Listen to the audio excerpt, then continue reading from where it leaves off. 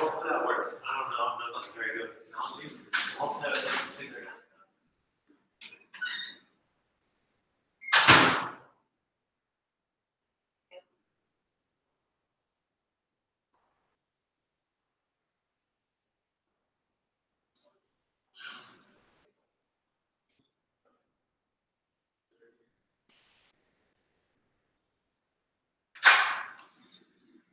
Great. We got a small, tight group. I think we can really get to it.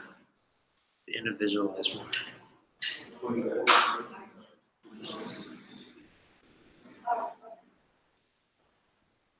Yeah.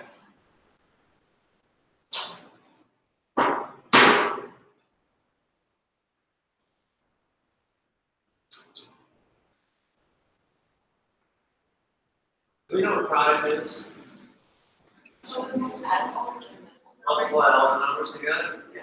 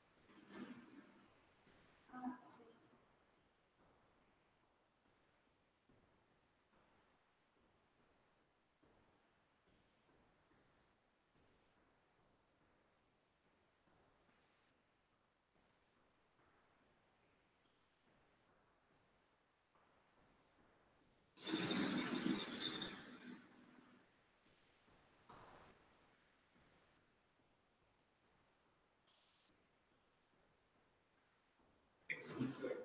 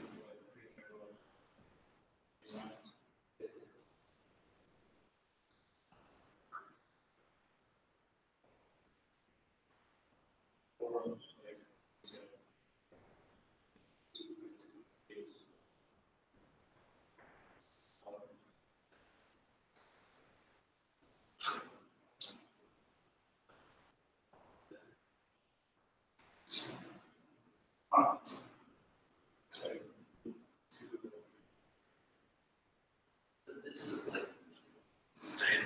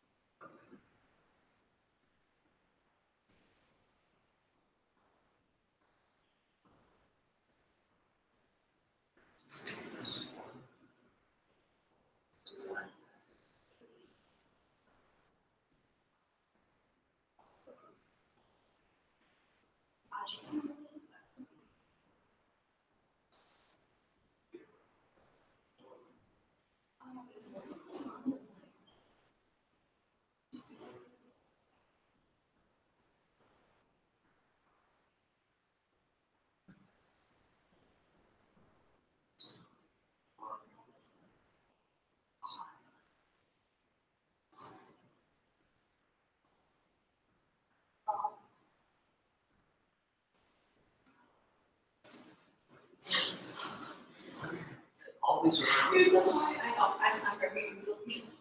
Sorry. But, You're one of them. yeah, I know. You're moving on.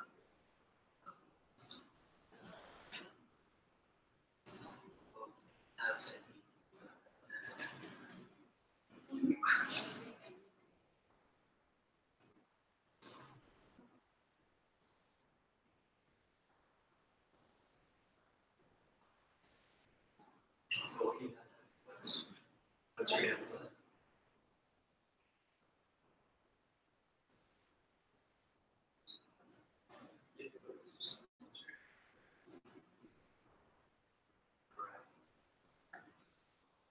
What's your output?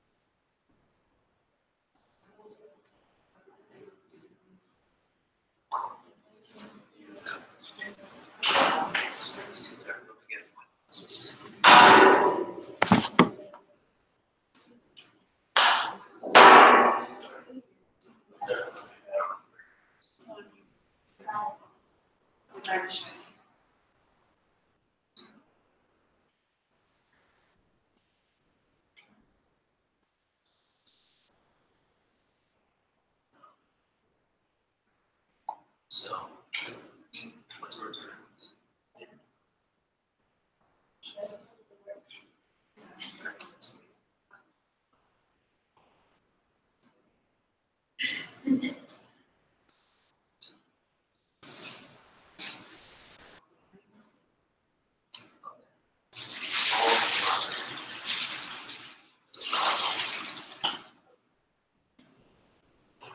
Close. Ish.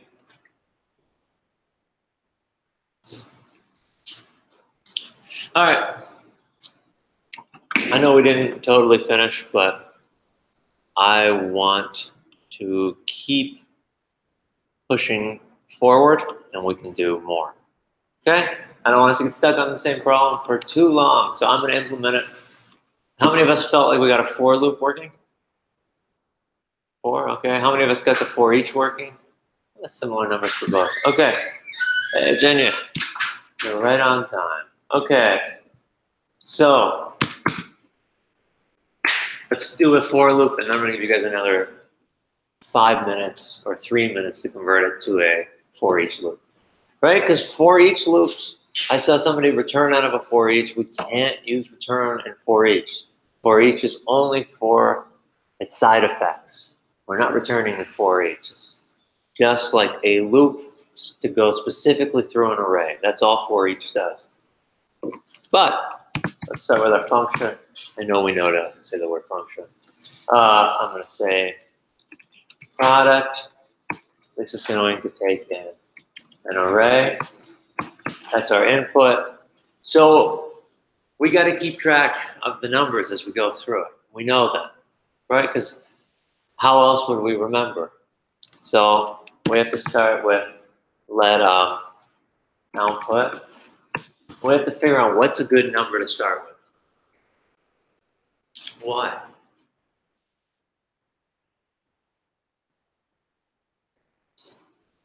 You don't know why. Well, if we don't know why, then we're probably not choosing the right number because we've got to be able to defend our reasoning. Diana, why?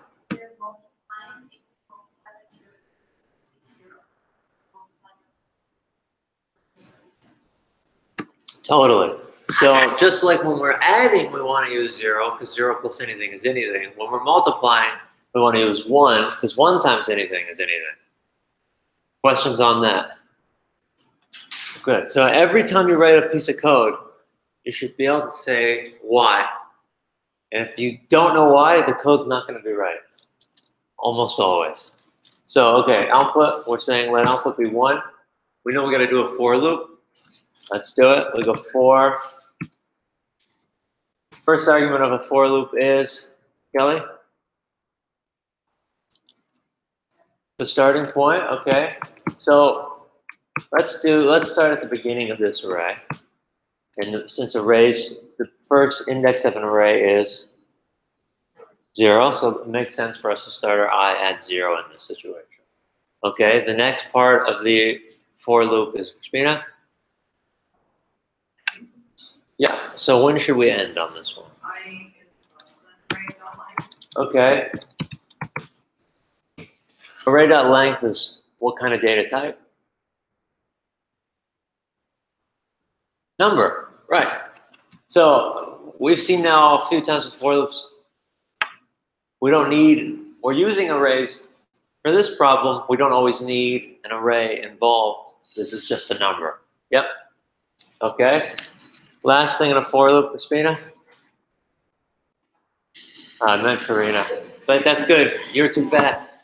I got like 2 C's and they're like right here. I'm so sorry. I do. I'm sure you guys believe me. I know you guys. I know the difference between the two of you. Okay, Crispina, I'm just going to keep going with you. You said. So it's the step where you, right? Yep, the step towards the end condition. So, Marina, what's a good step for this? I plus plus, which is the same as if I wrote I, it's 1. 1 plus I plus 1, I plus equals 1, right? They're all the same. It's math. There's literally math going on there, and it's variable reassignment. Okay, cool. Let's get to the meat. The turkey meat. Okay, here we go. So, what do we want to do as we touch each element of the array? What can we do? Nileen, you haven't spoken yet?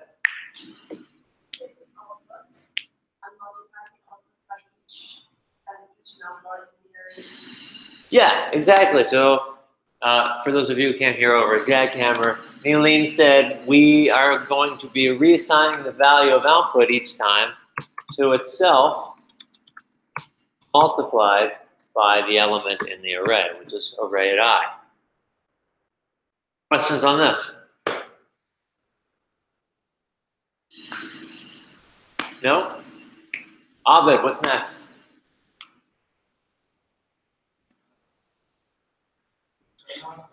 Yeah. So we got to return our output, and we want to do it after the for loop because we want to get through the entire array, right? So let's give it a shot.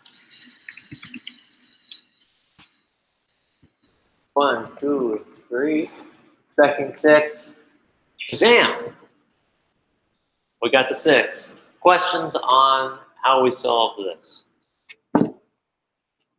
Yeah.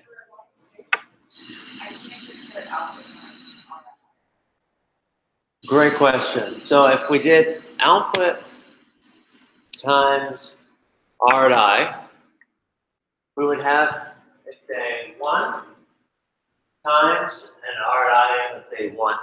So we have 1. Okay, so nothing bad happened there. And then our I gets incremented, right? And so now I is also 1. And so we go 1 times 2, just 2. We iterate, we hit 1 and increment our I again. I is now 2. And it says output is 1 times 3.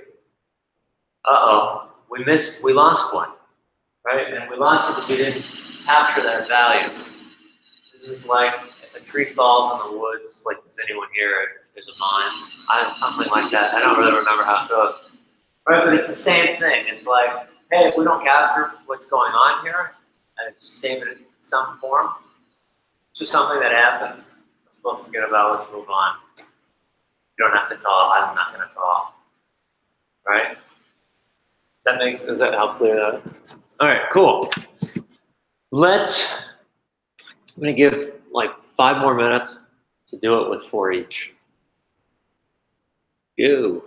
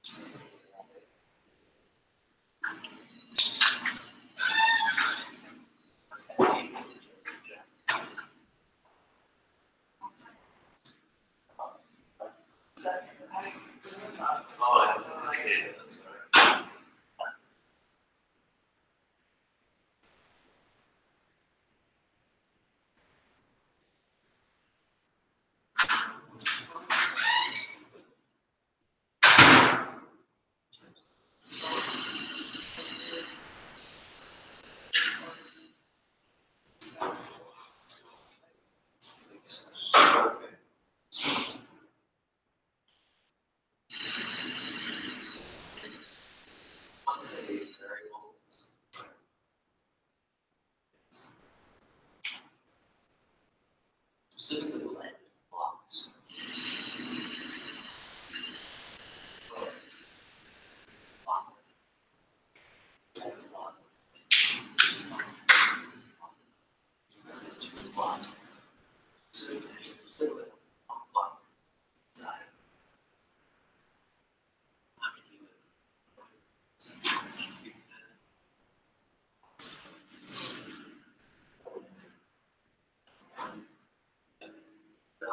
One on the inside, as we go smaller, it's more on the inside.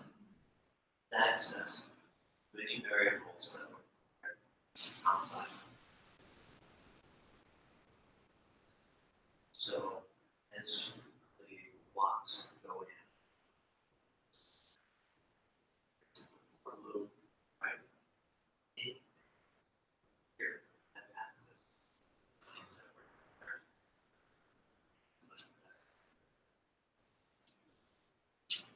So that's why for loop is as multiplier of the function doesn't have access to that. I was smaller scopes, outside scope doesn't have access to it. The outside scope, the inside scope has access to it.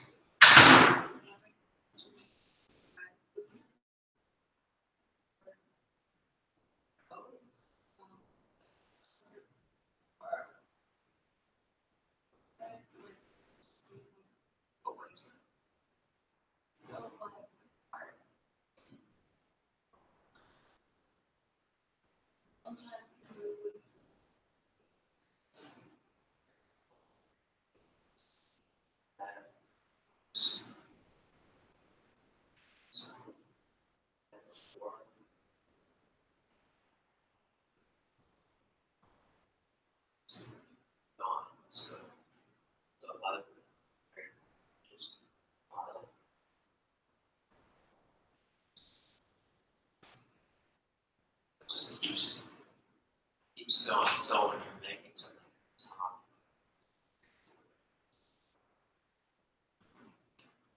it will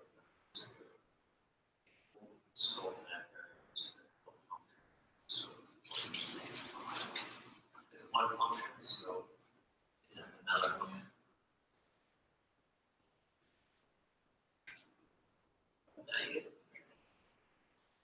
You do good at that. But we'll practice it. But you get enough of it that I shouldn't explain it. Okay.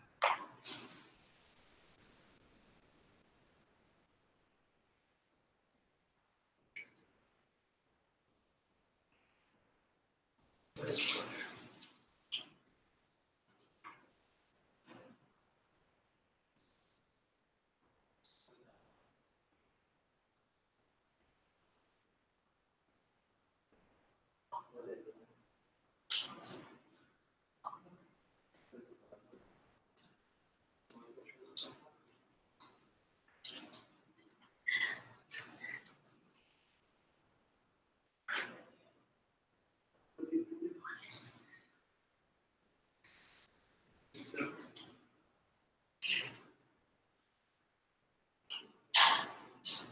So we have a little bit of this.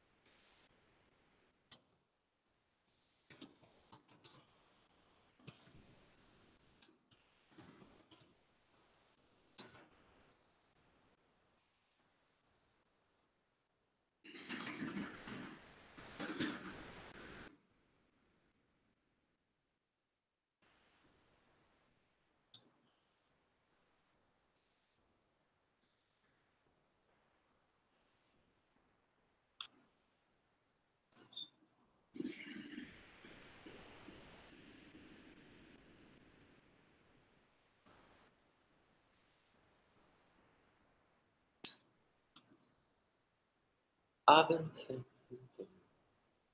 every time.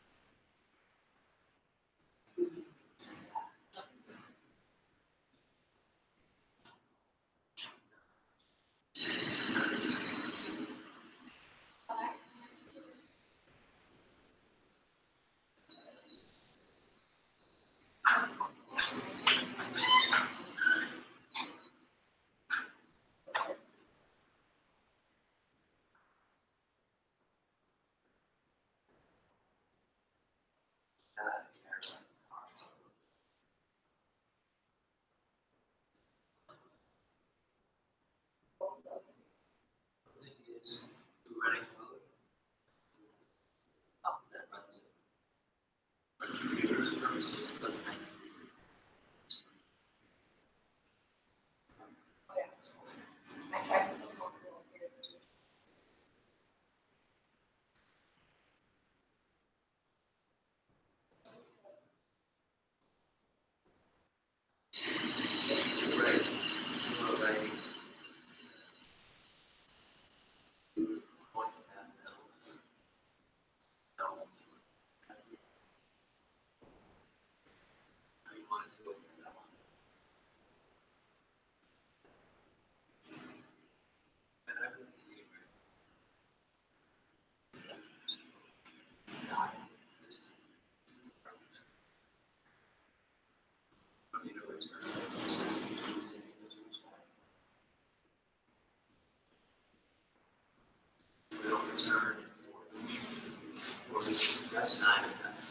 All the other ones do that.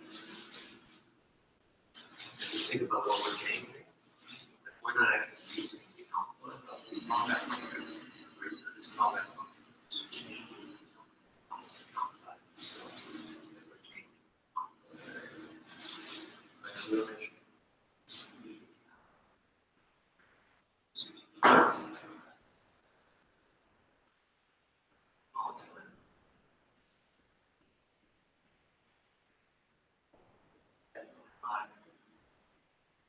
You are still something is going on.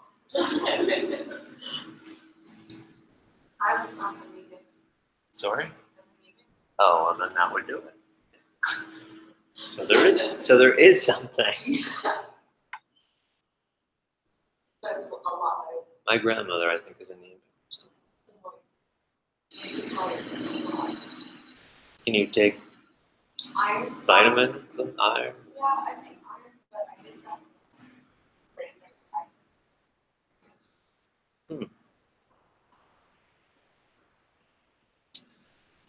All right, I'm gonna keep going. We gotta keep going. Okay, so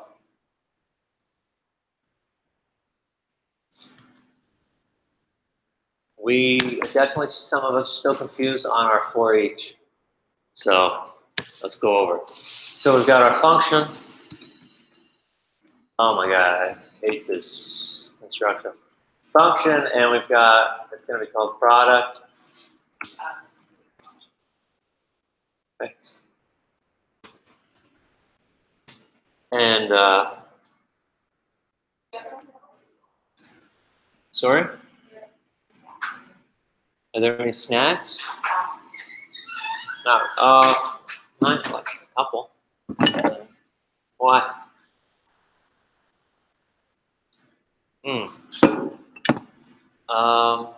Yeah, we'll figure that out soon. Okay. Okay, so just like before, we've got to keep track of this output. This is going to be what we end up changing. We only have one, so a for each is an array method. It's something we can only call on an array. What's it do?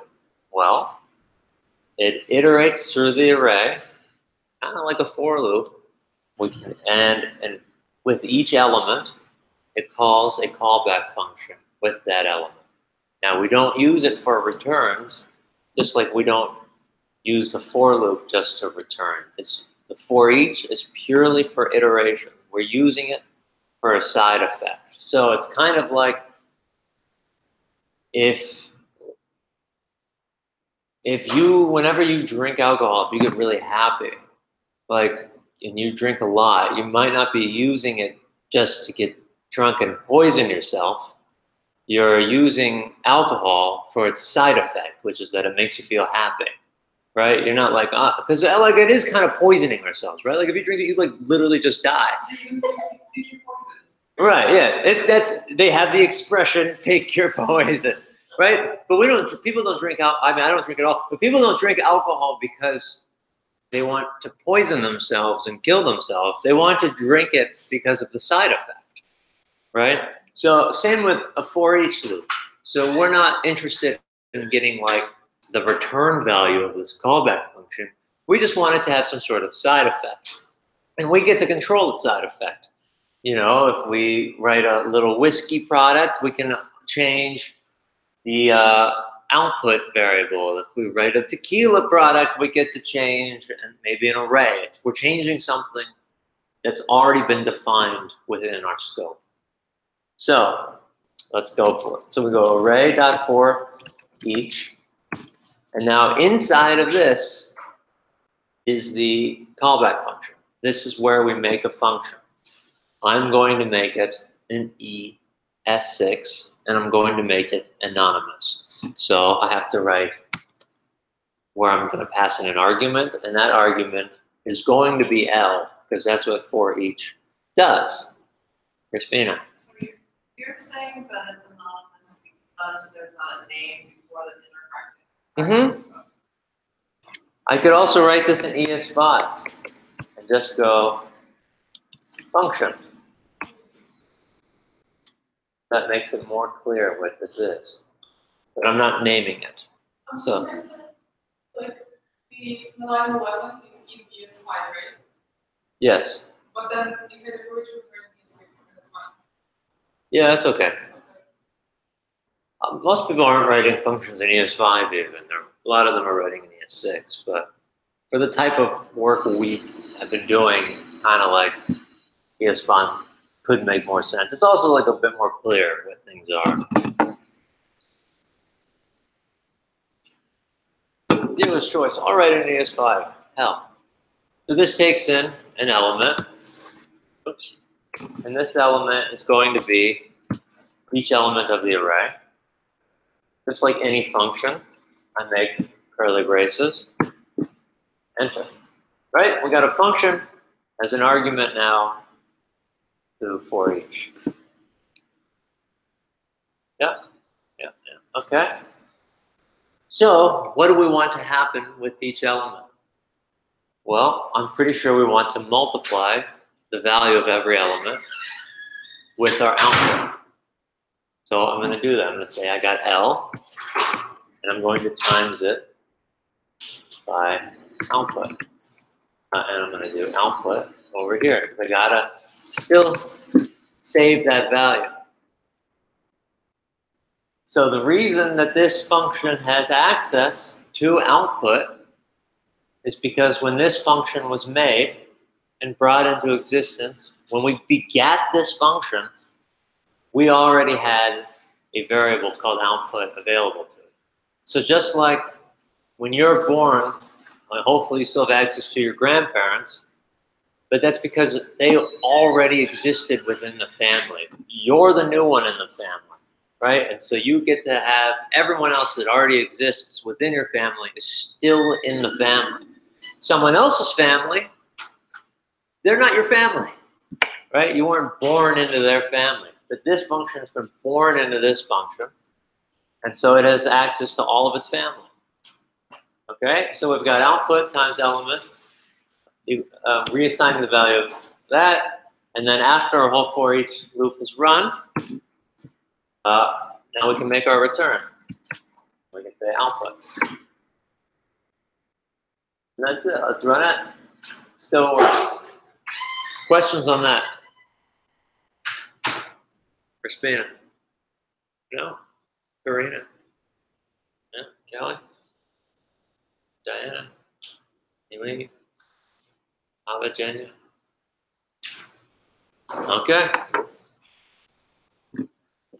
Do we want to do more warm up?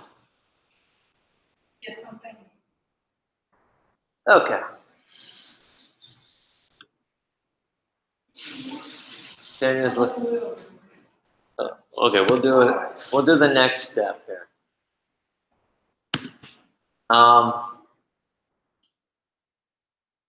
I want. Trying to think of exactly like a good problem with math.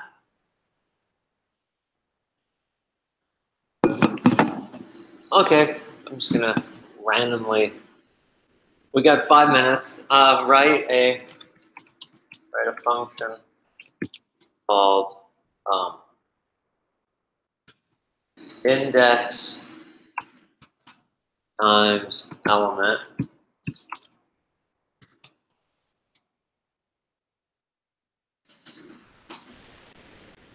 Write a function that it's gonna takes in an array and returns an array with every element multiplied by its index.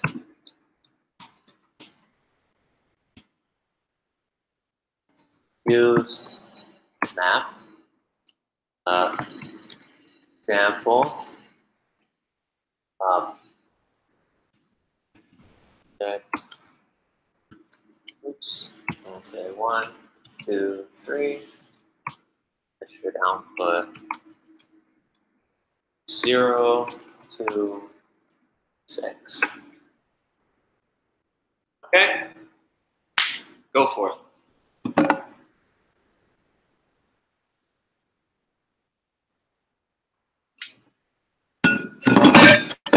Ouch.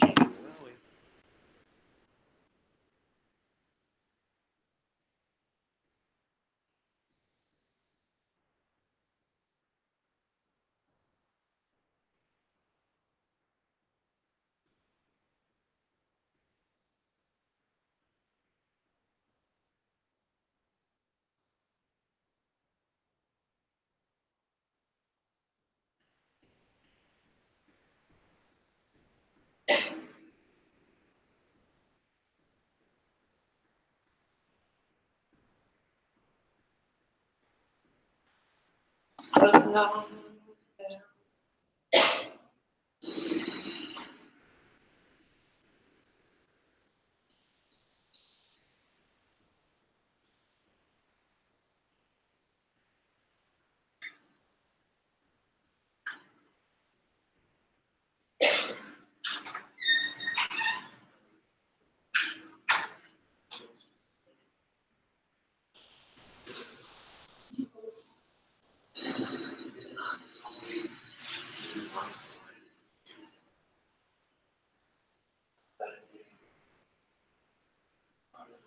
no, like.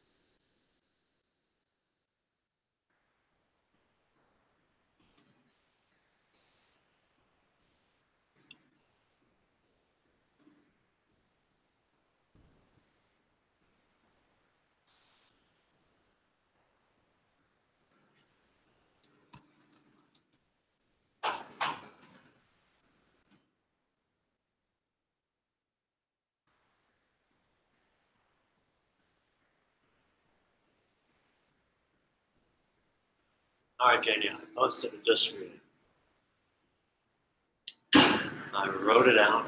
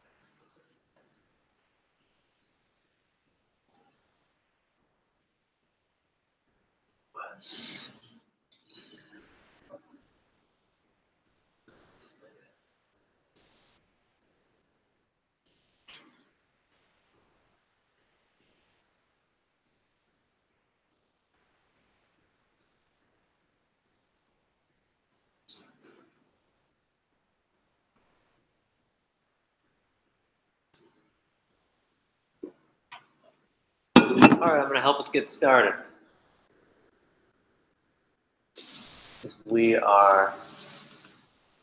Some of us are stuck, and when we get stuck, what should we do? Well, we should start hitting Google, or we should start asking questions, or definitely shouldn't give up and stop working on it. We should constantly keep going. So I will get you started though. So we'll say function. Let's spell it. Times index takes in an array. Oops.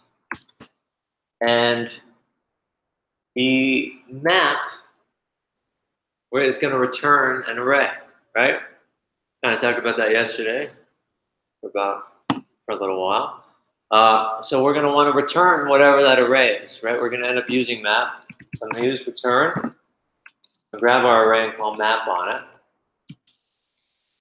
Map. A map takes in a callback function. So I'm going to write function. And this function, we know it's going to call it with element. Now we have an optional argument that this can take, and that can also take I. And what that will do is the map will pass not only the element in, but it will also pass the index that it's at. All right? Give you another little few minutes.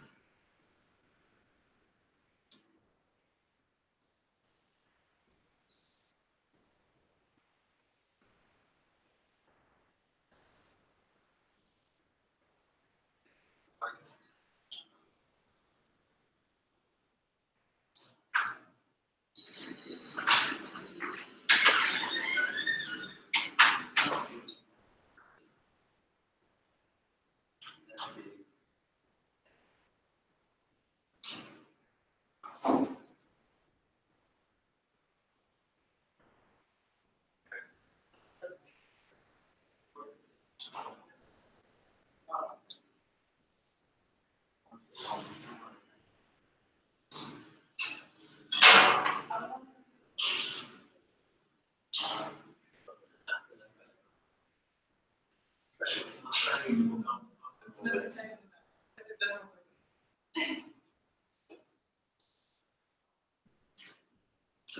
Also important.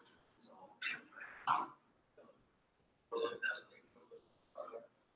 second most important is being able to be.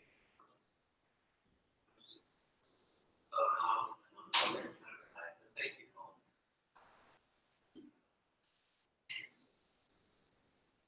Everybody knows I'm on that. Let's say quiet. Oh, well, it's the I'm looking into like, not that, oh, I'm trying to drop that. No, I dropped it, that I wanted, I'm trying to go on.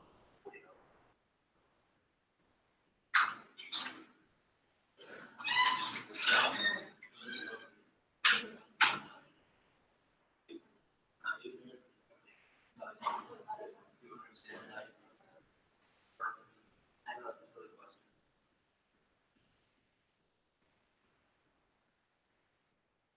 Let's.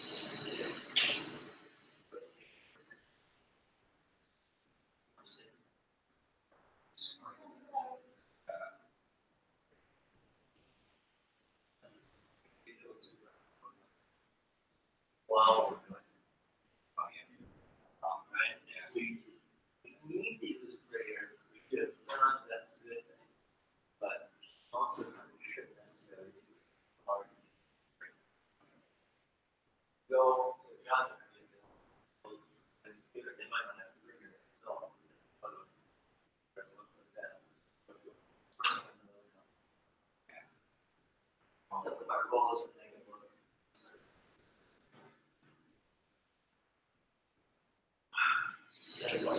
No, it was stretch.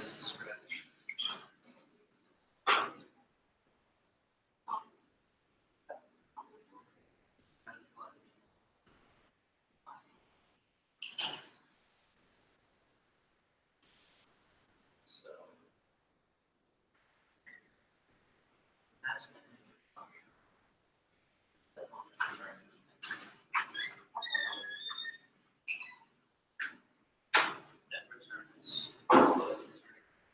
That's let's return. But what's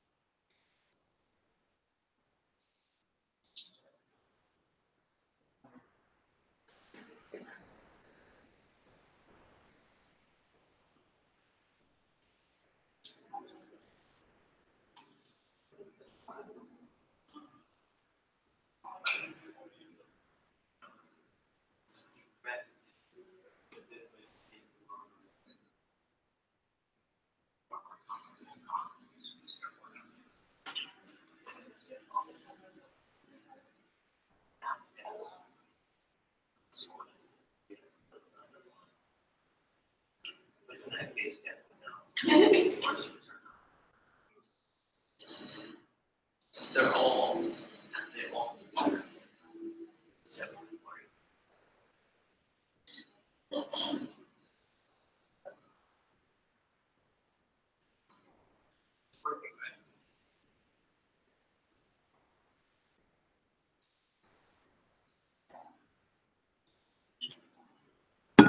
Alrighty then, let's talk about it. So we've decided, we've got most of this here. We've got two arguments that we want to multiply together, and they're inside of this function. And because they're inside of a function, and we care about the return value of that function, we have to return, let's say, element times I. So we say times index at 1, 2, 3. Shazam! Questions?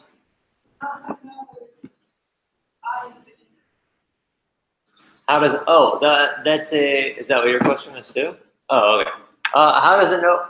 So all of these, like pretty much all of these array methods have a optional second argument, which is the index. It's just, it's something that's built in. We don't usually need it because this is kind of like a silly problem, right? But we can use it. It's okay. But yeah, for each has that too. So does map. I think so does filter. They all have an optional index if you want it. Just built in. Crispina. So going back to the for each not needing return, that was what you were talking about for the side effects of the thing. Yeah. And this doesn't have that side effect thing. That's right. So I'm not sure how to kind of that. Well, that's okay. If you want to just memorize that for each is the only one that doesn't need a return, that's okay with me.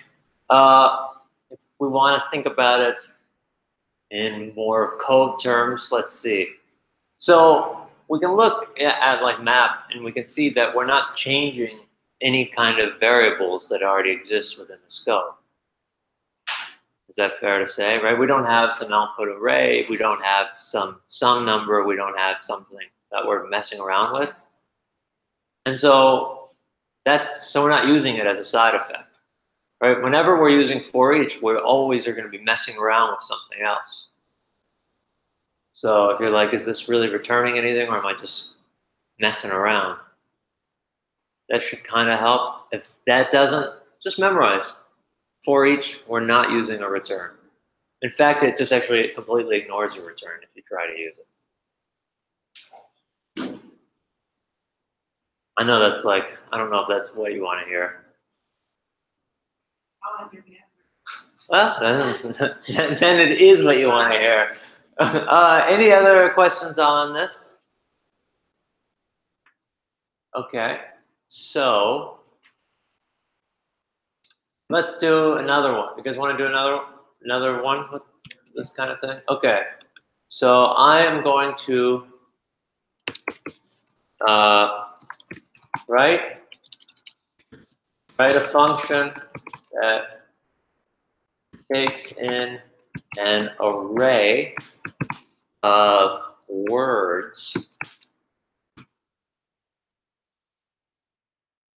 I want every other word to be capitalized and lowercase, so it should alternate. Use that. So I'm going to say, I'm going to call it switch case or something. And it's going to take in this array that's this way. Hello, class, how are you? And the output that I'm looking for should be an array that says hello, class.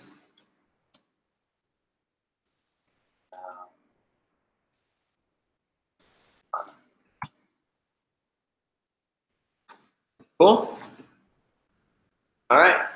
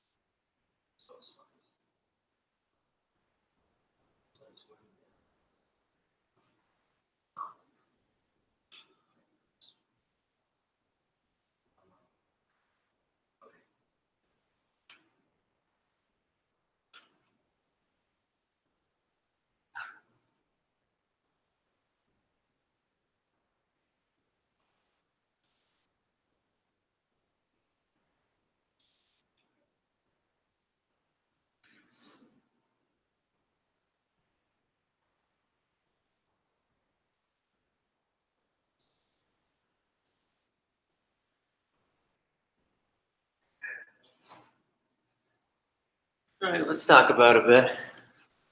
I know we're not all done, but we gotta keep going. We gotta work on our speed when it comes to solving problems. I know it's like, ugh, speed, but it is a thing. So let's start. So we go function, yikes. And we have switch case.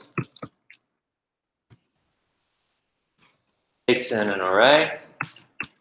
Now we know we're going to use map because we were given that hint. And we know that we're going to use map, and whatever array we get back from that is we're going to want to end up returning it. Did you get it? Great way to go. So we're going to say return array.map. And now it's time to write a function. Write a callback function. So we can write an ES5, ES6, dealer's choice. I'll write it in 5 for right now, just because it's really clear that this is a function. And this function takes in 2 arguments, or well, it takes in for sure 1, the element. And since I know I'm going to be doing something with every other, sounds like an index thing to me, right? It really depends on what index I'm on. So I can go, all right, I'm going to also pass in I, open up my function, and now I got to think. So if, let's see in English what we would do. So it's like, so at the 0th one, we want caps, right? At the 1 index, we want lowercase. At 2, we want caps. At 3, we want lowercase. Seems like every time we have an odd index, we want a lowercase, and every time we have an even index, we want an uppercase, right? Is that a fair pattern? Okay, so if we know that, let's just write it almost like, so if, and we got our I, because that's the actual index, and we say I modulo 2, and so if I modulo 2, so that means if this were even, it would return 0, right? I'll be more explicit. So if it's equal to 0, or say, hang on. I'm just trying to see so I can fix it later. Let's say not equal to 0 for fun. So this would be in the event that it's at an odd, right? I go, okay. I want to return my element, and I want it to be lowercase.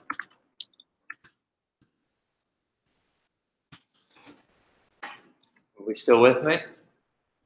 So in the event that it's not that, we make our else, and we can return the element uppercase.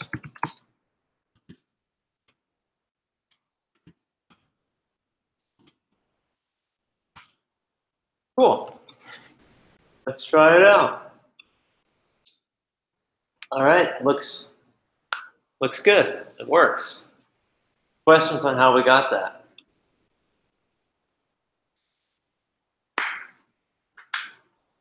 Okay, should we make it sexier? Okay, so the first improvement I'm going to look at is this. 0 has a truthy or falsy value. Falsy value, and 1 has a truthy or falsy value. Truthy. So I could just say if I modulo 2, because if this is 0, this will already be a falsy value, so my if statement won't run. I'll hit the else statement. So I go, all right, that looks pretty good. I'm just doing a quick if else, right? So I might as well use a ternary. So instead of that, I'm going to comment all this code out and rewrite it. So I'm going to return one of the two, right? I'm always going to return. If it's in an if here, it looks like I'm returning something. If I'm on an else, I'm returning something. And I'm not really doing logic there. All my logic is just in that if, that initial if condition. So I'm going to start off with return, and then I'm going to put my condition. So I modulo 2. So if that's true, I'm just going to L.to lowercase, else L.to uppercase. A lot slicker, right? And still works.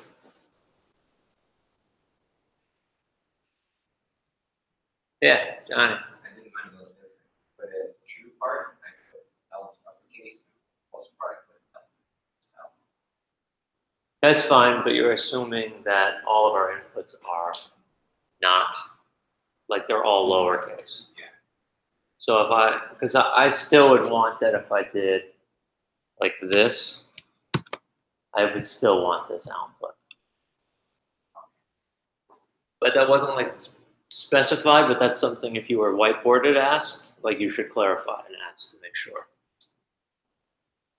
So your answer's fine for now. Questions on the, Eric? Can you do it on the S6? Because like that function, the element thing, how do you do it? So it's the same thing with ES6. I just removed the word function, and I add an arrow here. Oops. That's all. It's just an anonymous function. No problem. Can I what? Totally. Yep. Great question. You said, can I mix it? Yep.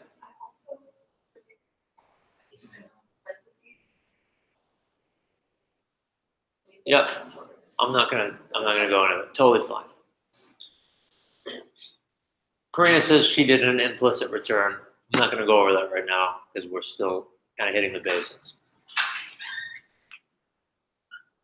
But totally acceptable if you did it. You could potentially make this all specifically one line. Like everything. All right. Questions on this? Yeah. Christina.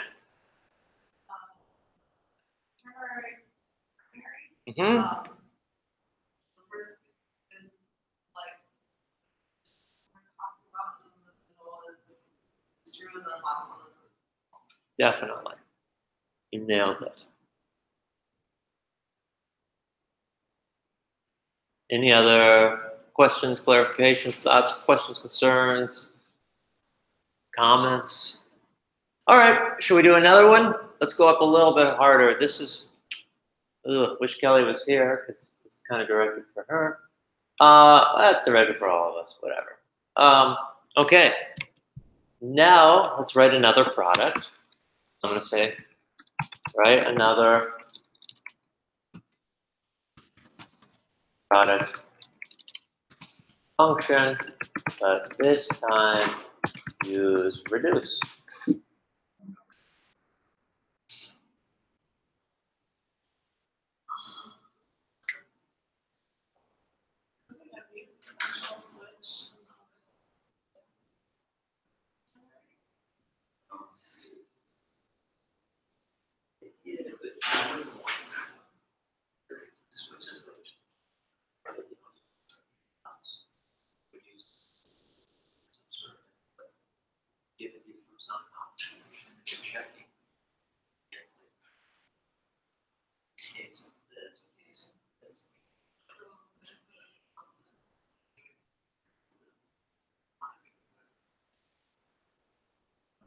In our case is eyes, right?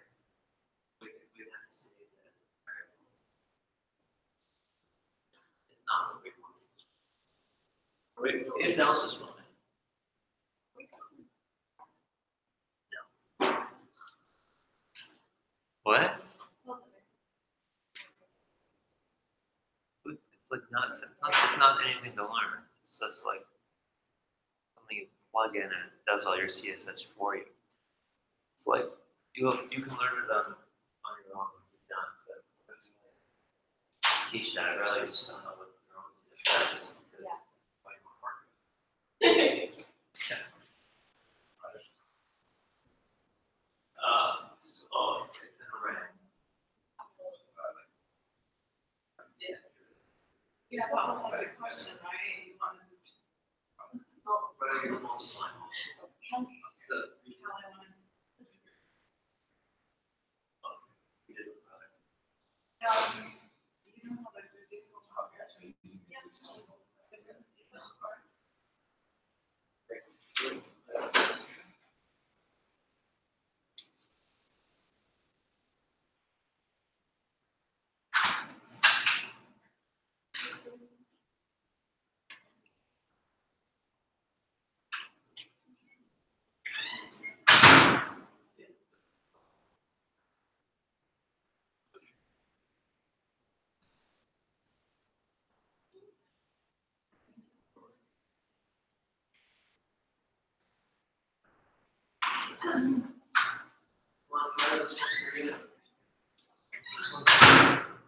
Breathing product is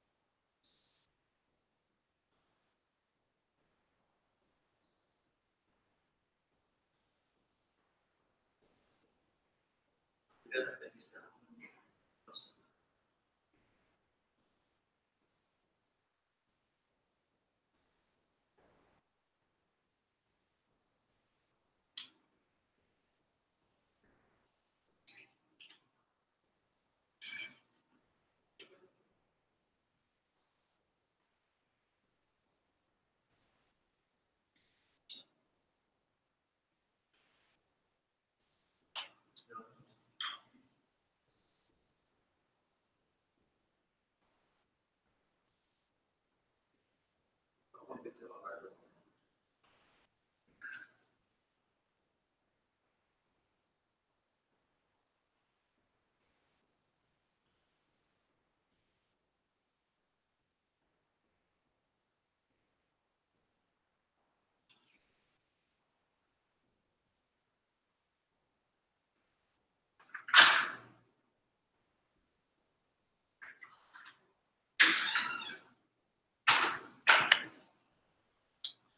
All right, let's go through it so we can remember what's going on here. Oh, hang on, somebody messaged me. Somebody messaged me from home about the lecture. All right, see you soon. Oh, they had a question. I'll put just kidding. Right.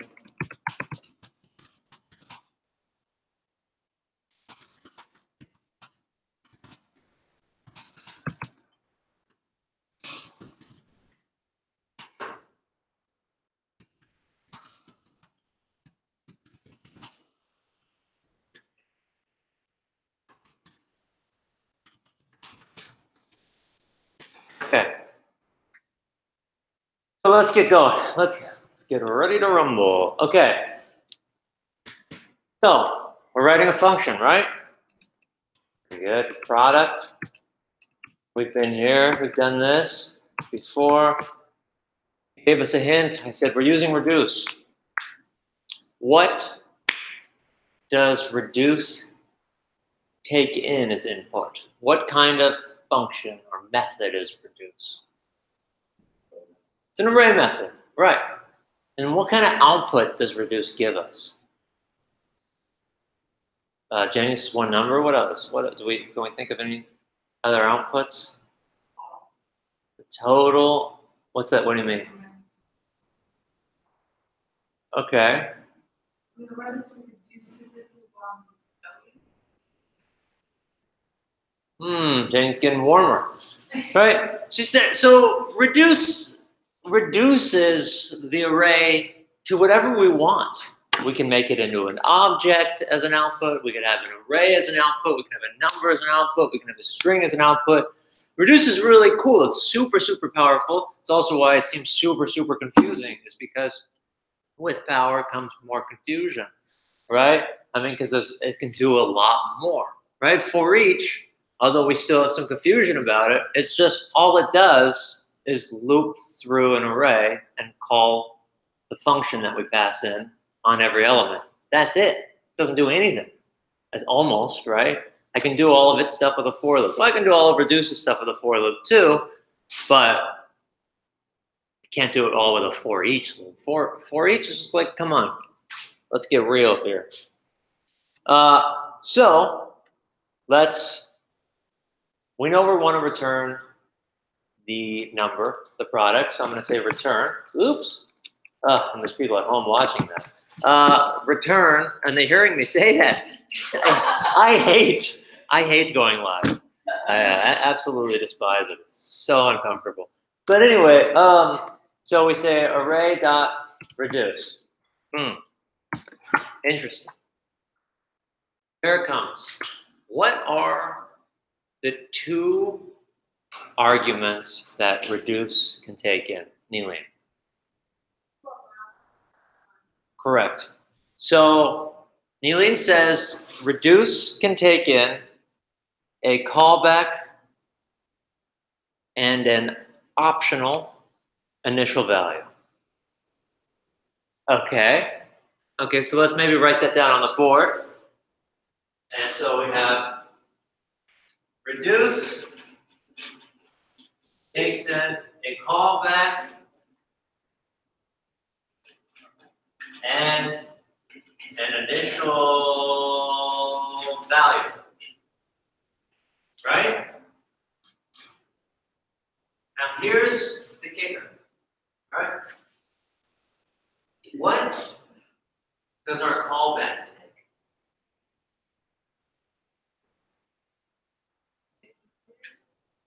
The accumulator.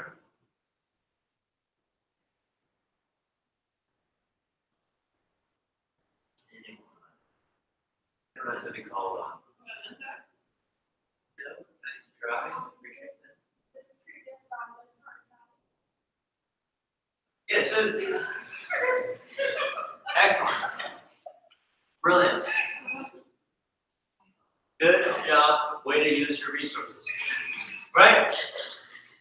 It takes in the current element. So when we had each, for each, right, we had it took in an element, and it might have taken in an optional index. When we had map, it took in the callback, took in an element and an optional index. When we have reduce, we have no options. Reduce takes in the accumulator, and the current element. No matter what, Mama wants what Mama wants, and she wants an accumulator and the current element. Always. Every callback that goes into reduce has an accumulator and a current element. So the current element, so this is where reduce gets a little tricky, but it's not too bad if we really think about it here. We're going to iterate through every element of the array. The current element to begin with is going to be what? Index 0, the first element in the array, right? So far, it should feel somewhat intuitive. And so if I give it an initial value, that's what happens. So if I make this initial value 1, and I want to multiply every number, right? I would get my first element, and it would be index 0 times initial value, and then that becomes the accumulator. And that accumulator gets passed into the next call with the next element. Pretty okay, a little weird, but okay. If I decide not to give it this optional initial value,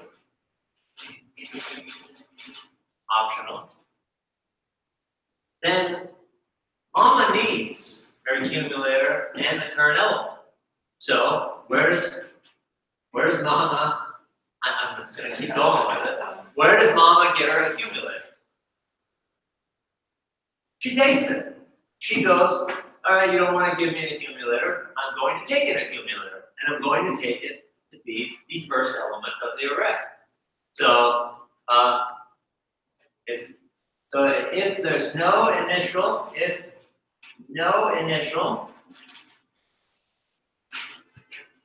accumulator becomes, let's say, array at 0, and kernel is array at 1. Only if there's no initial value given. She goes, all right, I'm taking the accumulator. I'll just take the first element. That's my new accumulator. And I will set the current element to be the second element in the array. Questions on that? This is a crucial concept to produce. When I set it up, I do like variable dot reduce accumulators, comma, current element. Is that right? And this is fine.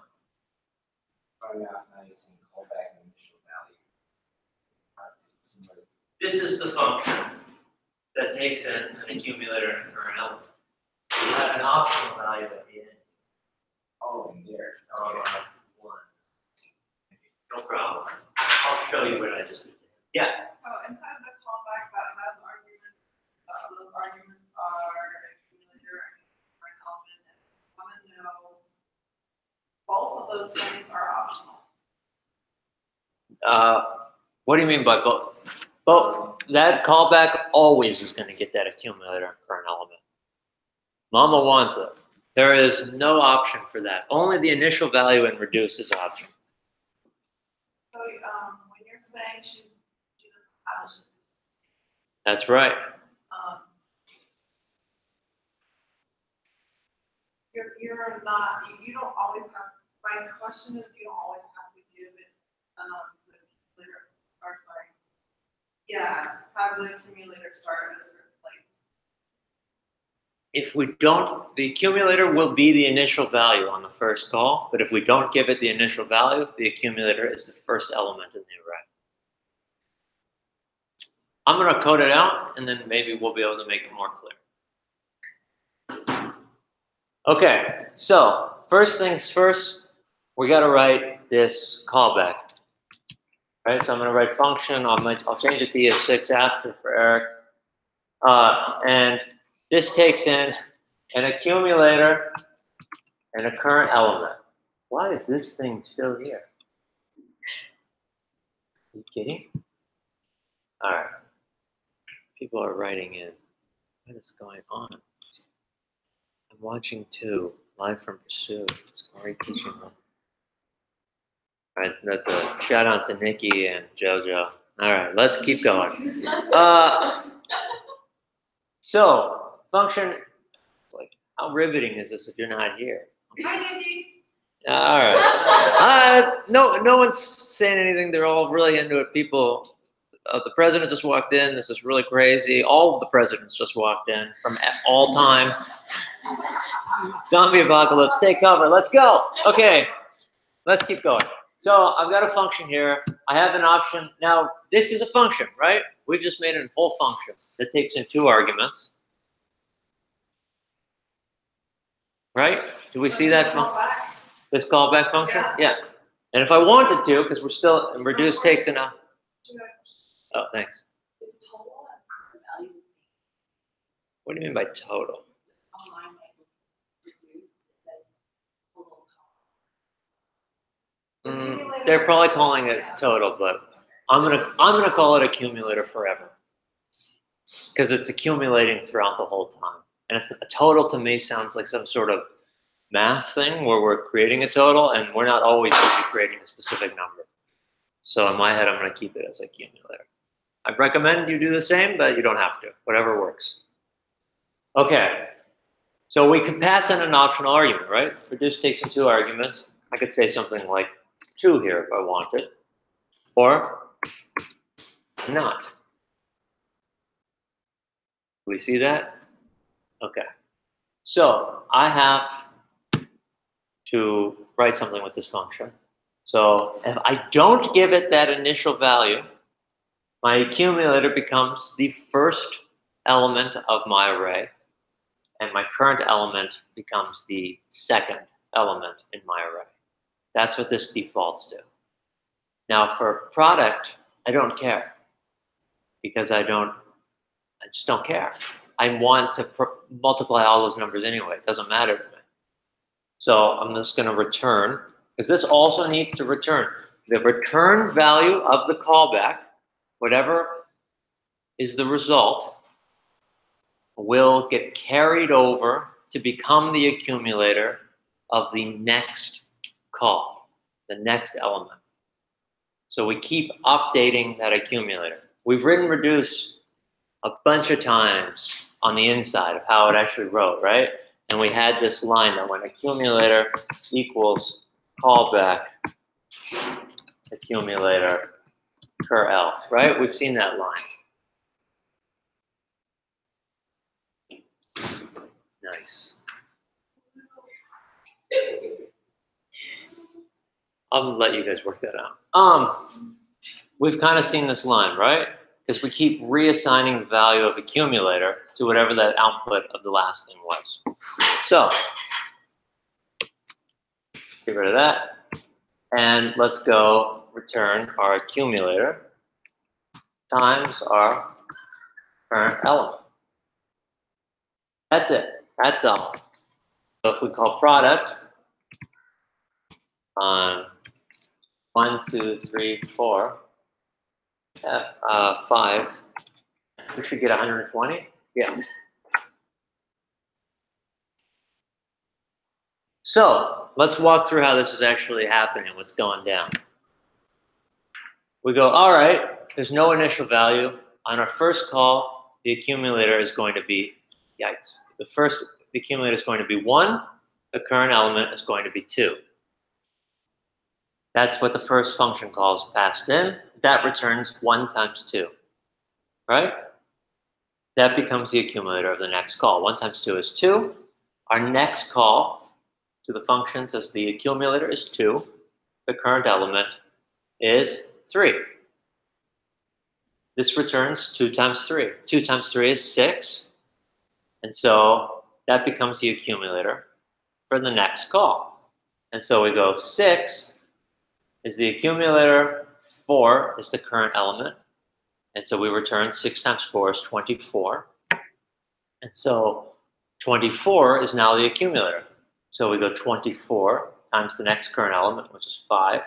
24 times 5 is 120. We return that. We go to look for the next element. There is none. We end up just returning the 120.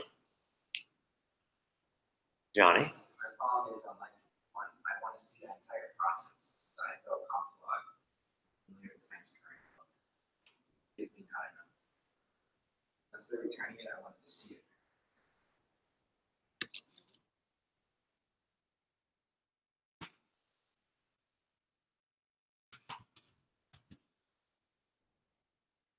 I don't know why you're getting crazy, but this shows how that's happening.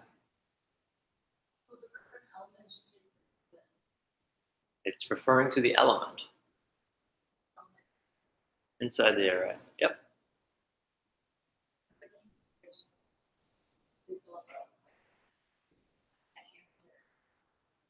For the next call. Perfect. Way to go. Okay. So if I pass this in, and I pass in my optional second argument to reduce, what do we expect? Is the initial value like 2 in the array, or does it mean index? It means that that's the initial value. This is going to be the starting accumulator. So now my accumulator is going to be 2, and my current element will be 1. Right. So what will my, yeah, Johnny? That's a good question. How do you put 2? That's to replace the default accumulator. That's going to be 2 now. Correct. So negative 2 times 1. Oh, that way. 3 times 4. Yeah. Yes.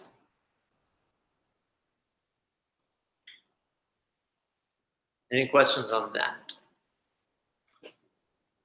Eric? So your that 2 you have there, the accumulator, right? Starting point, sorry. That just does whatever you're doing inside the reduce function, right? Because I was playing around with it, and right now we're multiplying, but if I add, It would add 2, yeah. so is there a way to like manipulate that?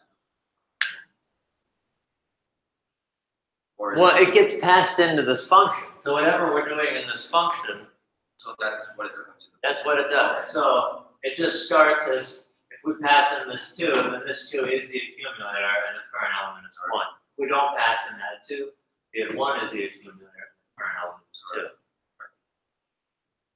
What's going on with that mouth? What's up? Yep.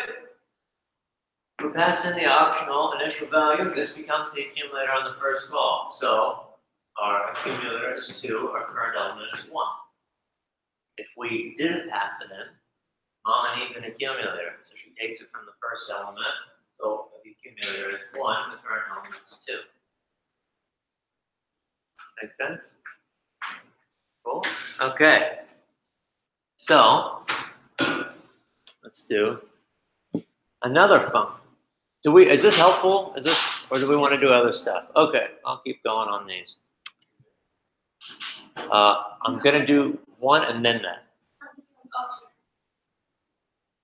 With reduce. No, with that something. I will get to an object eventually then. Yeah. Okay. You need another reduce? You'll get one in a minute. I want us to write a function. Oh my God. Write a function that takes in an array of numbers and returns an array of only the even numbers. Use filter. And you'll see what comes next.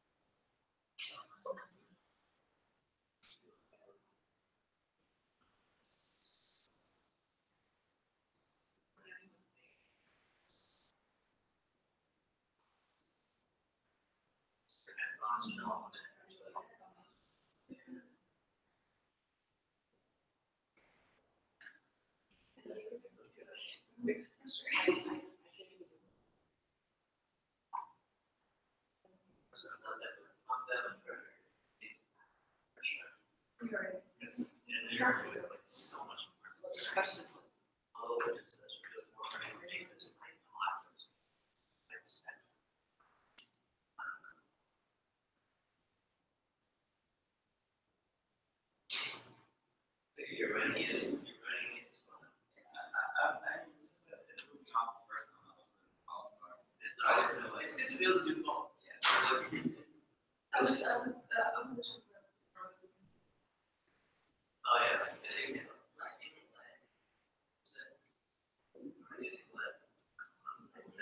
I've never used it before. Which is all they had.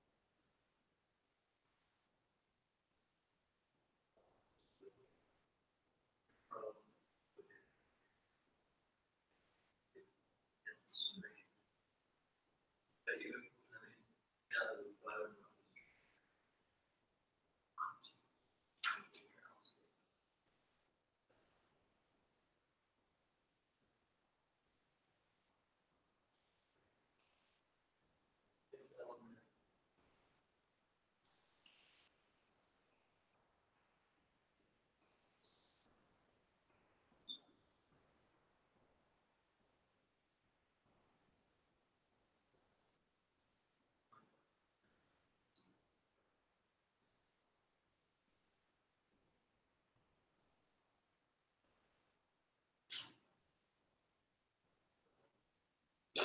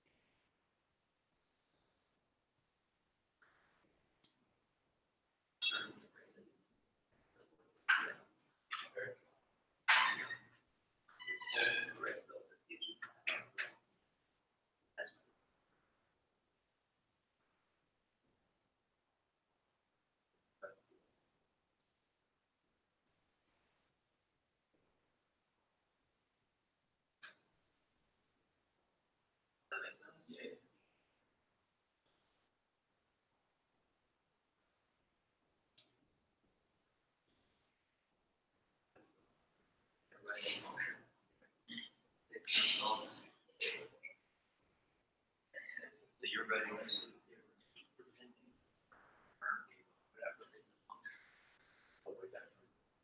we always have find functions. So here you the word function, argument, the argument, that error.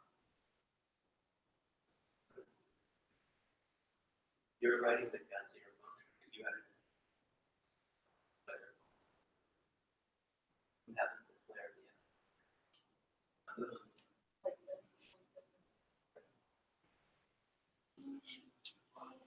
Somebody say my name. No? Okay. Go.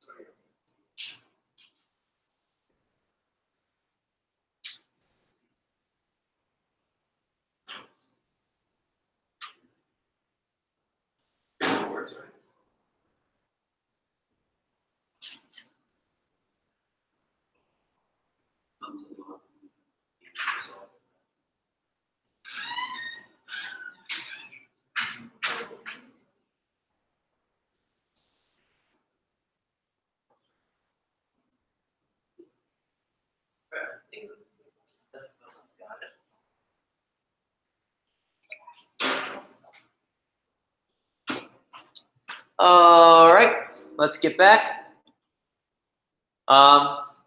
So you were asked to filter an array. So we all got this far. Sure function, we're going to say even only, or evens only, how about? And it takes in an array. And we are going to use filter. Filter is going to evaluate into what? Right. Filter is going to evaluate into that array, into an array, and that is the array that we want to return from evens only. So I'm just going to go right away and write return array dot filter. Time to write my function. Function. This takes in the element. This is the callback function. I got to write the guts. I'm looking for elements that are even. What makes an element even? It's divisible by 2. Great, thank you, Trey. So I'll say if element modulo 2 equal to 0. Right? I'm just going to return true or element, right? It's just, I'm returning an even, a positive, truthy value. Okay? Else, I'll just put return false. Just because I'm looking to see if something is even or not even. What other arguments does filter take? Well, it has an optional index. Does it add I here? Same as the other one today. Yeah. Once I filter the anonymous callback function is supposed to give a condition of what it's actually going to filter. Let me see. Yeah, so inside of our filter, that callback function is checking for any result with that element that's going to return a truthy result. And whatever that, if it does return a truthy result, our filter says, thank you very much, I'm going to keep track of that element, and it pushes it into its own output array. So all I need to do is return true or false. I could also just have literally done return element modulo 2 equal to 0. That would also let me know if that's true or false. Right? Because I'm doing this if-else statement. But this condition is going to evaluate to a true or false. So I could also just return element modulo 2 equal to 0. Fair? Johnny? Right, like this? Yeah, we're going to run it, don't worry. Uh, I'll get true false. yeah, that's what we would get. Filter filters down and gives us the elements where it was a truthy return from the callback. So if we do 1, 2, 3, 4, 5, we get 2, 4 working. Very, very cool. I'm going to turn this into ES6 for Eric. Okay. Are we good with this? Awesome. So we feel we're, yeah, Nilene.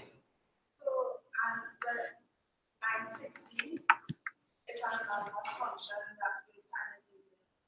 But this is an anonymous version of ES6. And when you had it the other way, it was an anonymous version of ES5. Yep. So with ES6 anonymous, you get the ES5, you need the function. What do you mean by the word constant is a declaration of a variable. In ES6, you're only ever writing anonymous functions, but some of them you're assigning to the value of a variable. Every time you've ever written a function in ES6, that function has been an anonymous function, but you've given it a name by giving that value as the value of a variable. That's why there's no hoisting and all that stuff.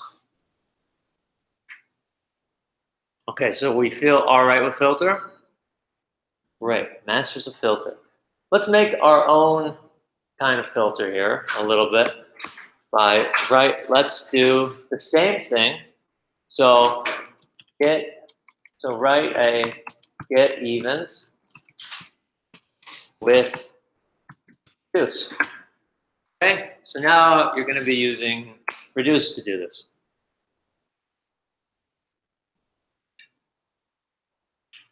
Hey, how you doing?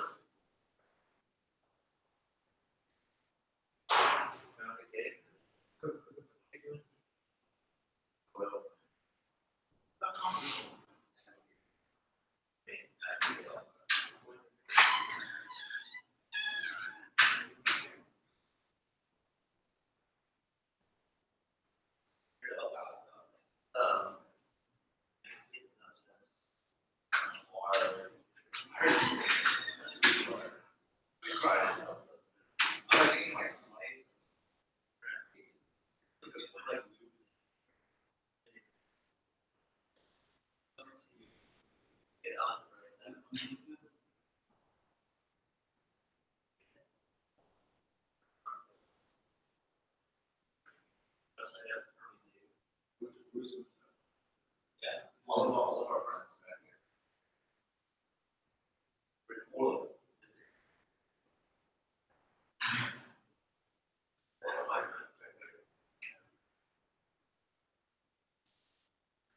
It's just like, I'd like to use that.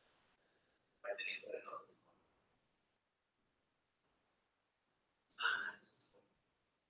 Still, our curriculum,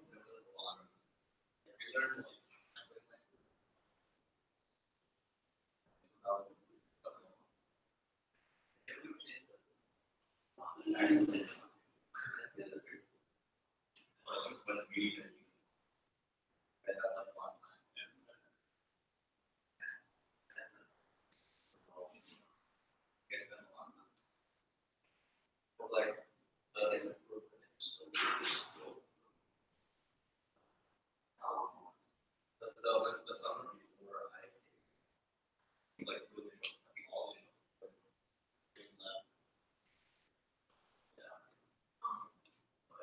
I'm here for all that. I heard it like came up with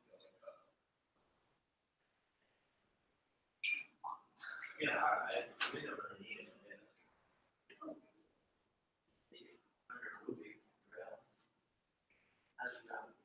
Good.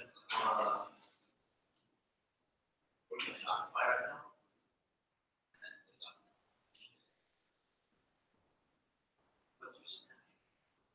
Also, we don't have Stack. We don't have right now.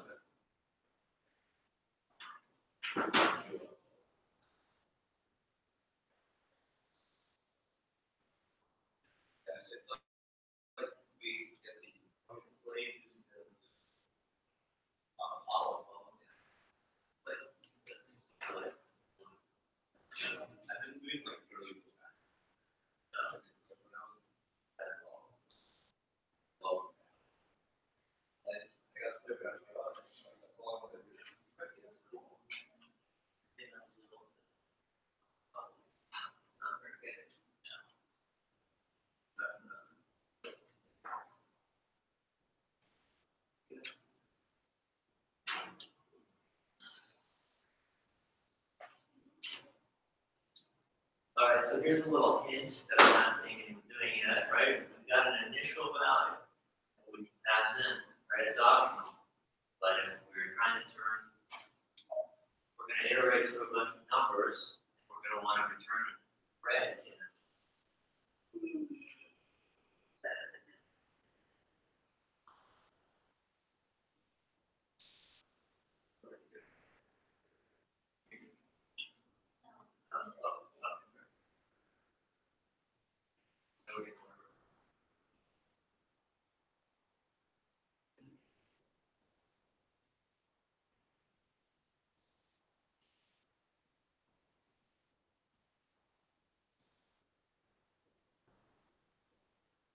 So that's where you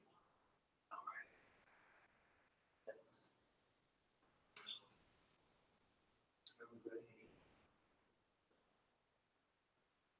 Reduces the effect.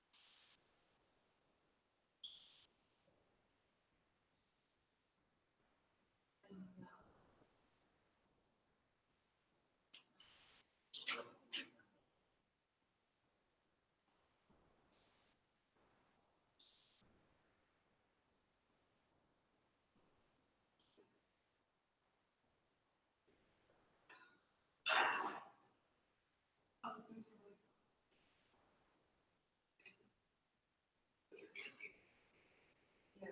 Sure, I'll let you keep going. I'm gonna follow.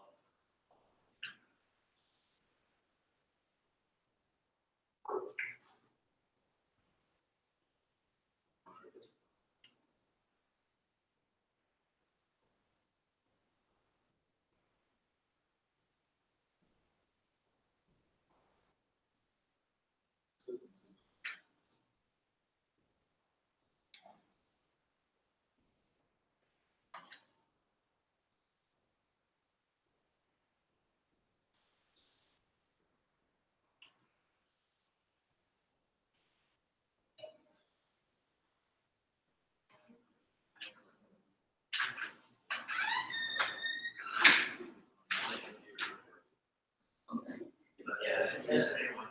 But some things that you're not using the brain.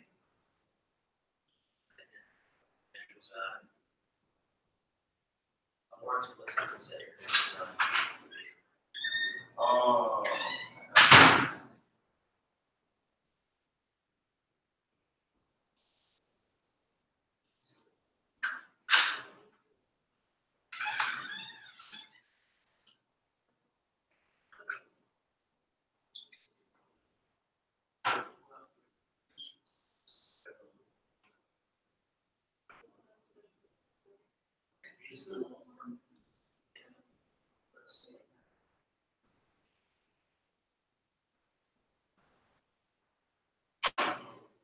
Alright, so I just want you to take a second.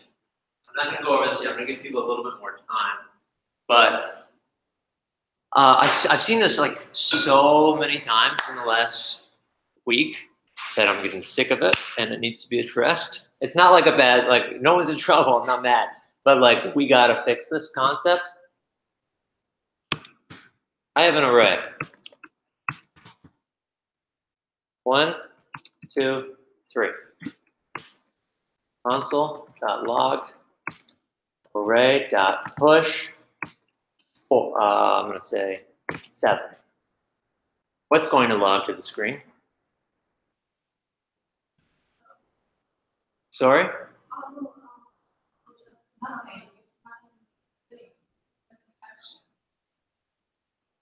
See, we have no idea. That's what we've got. It returns the return value of the method push is the length of the array. Okay, and it's always going to be that in this language. In Ruby, you actually get the array, which is what would be significantly nicer. Ruby's a beautiful language. I recommend learning it. But for JavaScript, if we use the return value of push for anything, always it's going to be the length of the array. I see people do it constantly. We gotta fix that habit. Pop, if I were to pop here, if I got rid of the 7 and I pop, what are we going to get? We're going to get the popped element, 3, right?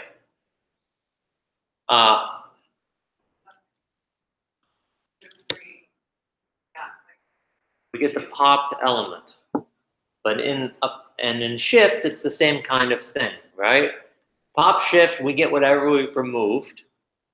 Unshift and push, the return value of these is the length of the array.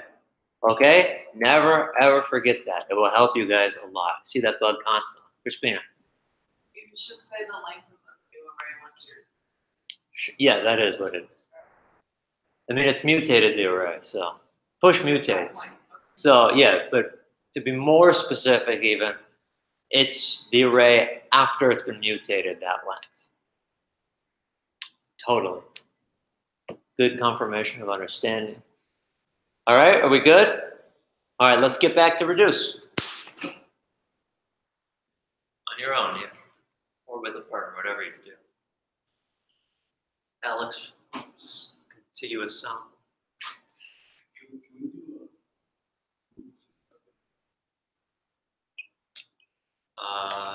Yeah, just in general. Does it need dupes?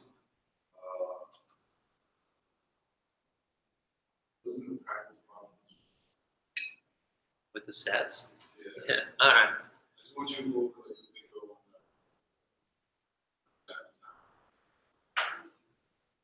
Yeah, I'll work that in. I got to start entering into objects. That was a request that Jenny asked for too. But now we're doing Kelly's reduce.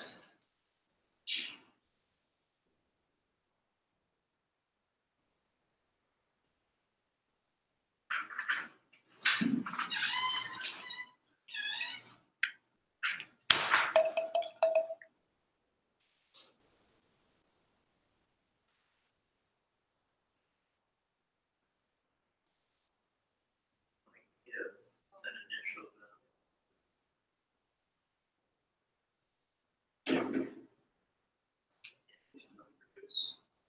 reduce.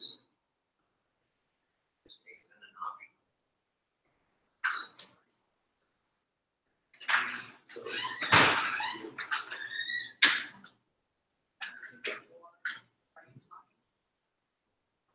Yes.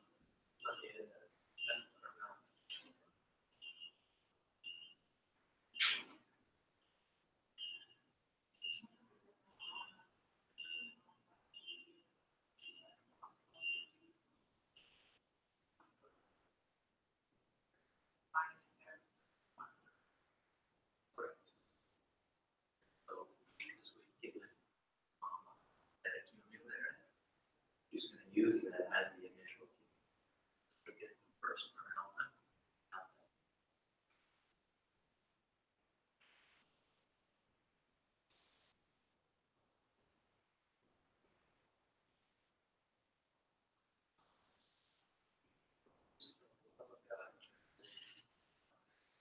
Return value function is a number.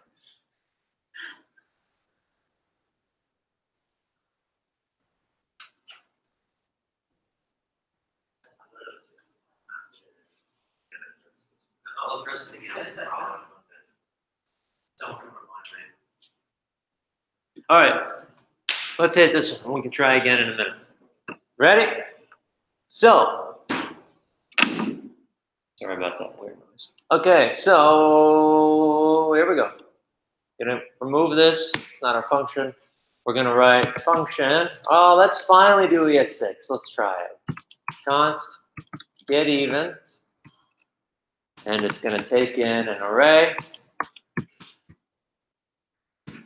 Shazam, right? Okay. Know that whatever we know we want to get the evens. We know we're using reduce. We know that whatever comes out of reduce is what we want to return at the end. Is that a fair statement?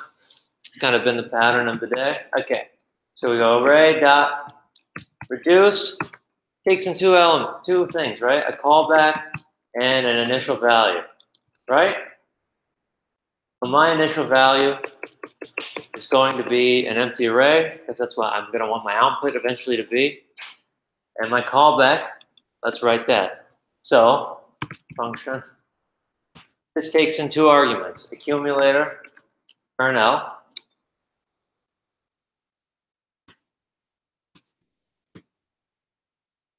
Right? Are we good with how everything's set up, Johnny?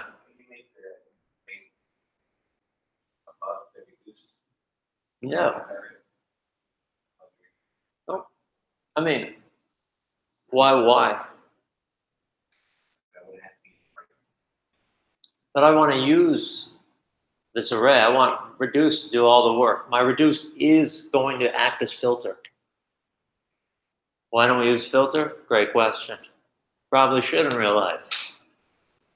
But if we can do it with reduce, we really are starting to understand how reduce works. Crispina. One thing that I do remember is the function, like the main function arguments, but it was because we were looking at a recursive solution at that point. We didn't want to look as the functions process during the recursive. That was, we weren't using reduce. We were writing our own version of reduce. So that was kind of different. We were actually writing the method reduce. Yeah. This is using reduce. The use of reduce is always it. Is that? Okay. All right. So our initial value is our empty array. So our accumulator on our first call is what? Is an empty array, right? Mama wants. She's been given an empty array, she's going to use it. She's very resourceful, right? And our current element is going to be what on the first call? Yeah, the first element in the array, at the 0th index. That almost got unplugged. Okay. So we can say if, and we got to check. We want to check that current element to see if it's even or odd, right? So we say if current element modulo 2 is equal to 0, what would this mean? That it's even, right? And if it's even, what do we want to do? Do we care if it's even? Yeah, where do we want to put it? Yeah, we want to put it in our accumulator. Accumulator.push current element. Now, whether or not we push it in or not, we want to still return the accumulator so we have an accumulator on the next call. So you're always going to be returning your accumulator in some way. You've either changed your accumulator and you've returned it, or you haven't changed your accumulator and you've returned it. Push mutates the array, so I'm here just going to write return my accumulator. Whether or not I pushed it, I still want that accumulator to continue on. So here when I go get evens, and I pass in an array 1, 2, 3, make it a little bit more fun. 4, 5, get my array 2, 4. Questions? Questions, thoughts, concerns, cares, worries, dreams. Johnny, a dream? What else can you put as initial value? Anything. Object, the object. That's next. I didn't know that. I thought just numbers. You're wrong. Anything. Christina. You know, say why the return is on that line. The scope of it, I mean. What do you mean by the scope of it? I guess where it is on line 79. Mhm. Why is it on line? Because that's the return value of my callback. Does that make sense? Oh, great. Okay. Kelly. Yeah, how about I walk us through what's happening? Is that cool? All right. We're going to erase this. Are we good with this? We're done with that?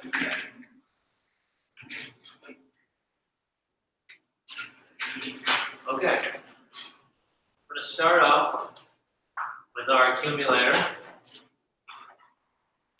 It's going to be an empty array. Are we okay with how that happened? Because it was the initial value, right? Our current element is going to be the number 1. This is what gets passed into our callback function. And it says if current element 1 modulo 2 equals 0. What is 1 modulo 2? 1, we don't know. We know it's not 0. All right, it is 1. And then so we don't do that, right? We don't go inside of our if statement. But instead, we just return our accumulator. If we remember, accumulator equals callback of accumulator current element. This is what's going on behind the scenes. That's the magic, right? So current element becomes 2. We make our next call, and our accumulator is still the empty array. Look how great. Hey, current element modulo 2, are you 0? Yes, so let's go into our if statement, and let's push into our accumulator the number 2. And then let's return that accumulator. So now we have an accumulator, the array with 2 in it, and our current element becomes 3. And we say, hey, current element modulo 2, is that equal to 0? Nope. So we're just going to return our accumulator. Current element gets changed to the next element in the array.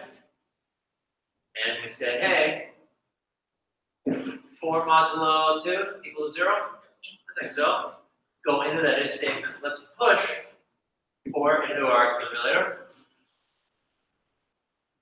So now we have an array of 2, 4, and we're going to return, right? We know this is the accumulator for the next term, so this becomes 5. And we say, hey, 5 modulo 2 to 0. Nope. Let's just return our accumulator. And then our reduce goes, hey, there's no more elements. I'm done. So returns our accumulator. We get 2, 4. Cool? All right. When I say cool, I mean other questions. That's really what that means. Yeah, go for it. In my code, I had current, let's say this is current element, and current element and ACC position switched. You're going to have trouble. Yes. Yeah. No. Why? This is the order. Whoever wrote reduce made it, so that's the order. Yes. Accumulator starts with an A, first letter in the alphabet. It's the first argument. That's how you remember it. I guess. Or you can just remember it, either one. If you need a mnemonic to remember stuff, make a mnemonic. Right? A mnemonic is like a little thing you do to help you remember. I don't have a good mnemonic to remember what a mnemonic is, but you can also just remember. Either one. Okay. So now, let's do another one. Let's write a function that takes in a 2, I don't know how to spell dimensional, sorry. Dimensional, maybe, array. Yeah, all right, show off, come on. So write a function that takes in a 2-dimensional freak-it. It takes in a matrix. I know how to spell that. Each inner array is made up of 2 elements. Take these elements, a key and value in an object, use reduce. So what's that look like? I'm going to say make into object, and it's going to say hello, Corey. Hang on, there should be another array. Hello, Corey. Age. Oh, this should also be an array. I'm sorry. This is a little confusing to write inside here. Age 100. Okay. This output could be. It's going to be like, hello, Corey. Age 100. Cool. Use reduce. Very, very similar concepts to what we did last time. Let me see if I can write it.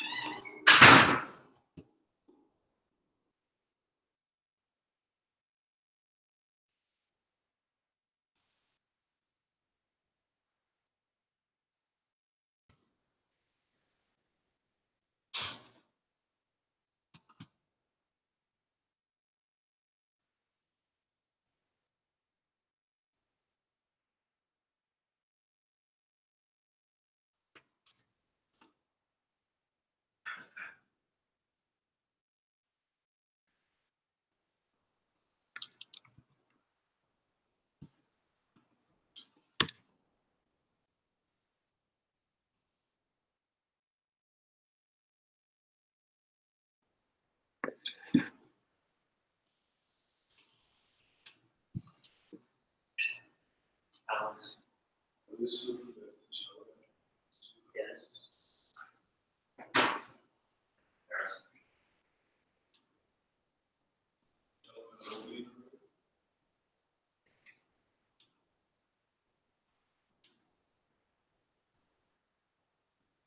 We are to assume we were given the ideal data. We know that the dynamic economics.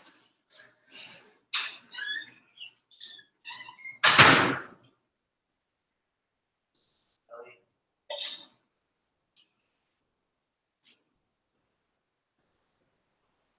Oh, yes.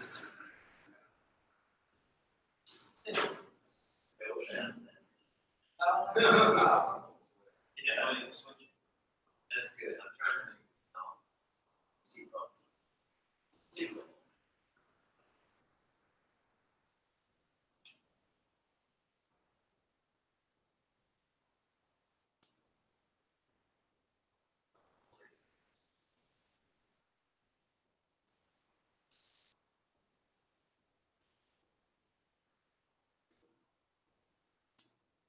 Oh, that's an N.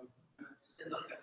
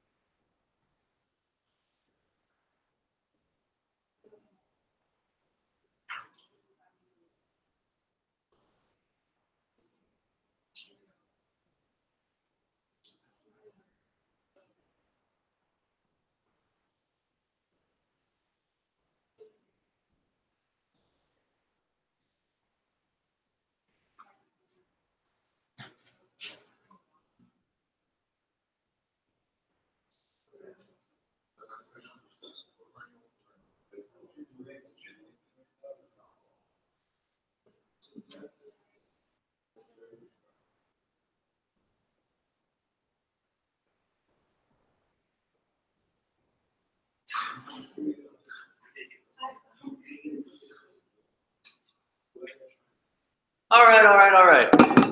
Let's do a thing that's going to help us here a little bit. See if we can make a couple connections.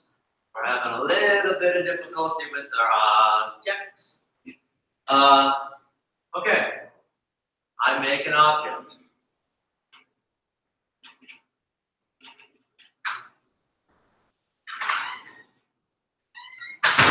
How do I add a key to say banana yellow? How can I do that? How can I set a key value pair into my object? Dana? OBJ and then the brackets work. Yeah. OBJ at banana. I'm just going to say ban. We got to give this a value. We want to set it inside of our object. So I'm going to call it yell. Okay? So now what's our object? Down here, what's our object now? So the key is the banana and then the value is yellow. Yep, so it's ban yell. This now has that, right? This is better to do it. Right, this is, we have an object that's empty. We've set a key into the object to this value. This is now the object. If I want to get yell out of this object, I would go object. And just like in an array, when we key in at an index, the index is the key in the array. So for this, with an object when we don't have set up numbers, we just go key at ban. And this outputs, yeah. Questions on that?